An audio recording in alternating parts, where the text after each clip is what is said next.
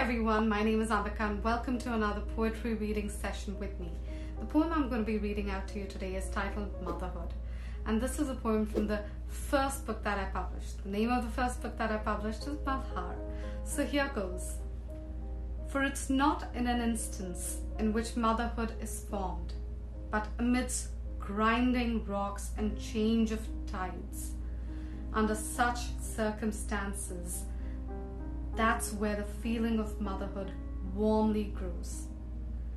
This poem talks to the strength of mothers and how over years and years the feeling of motherhood grows. It's not just an instant feeling, and there's so much that mothers do for us. Do let me know in the comments below what you thought of this poem. If you have a mom, maybe share this poem with her if you want to. And I look forward to another poetry reading session with you very soon. Until then, take care, be safe, bye.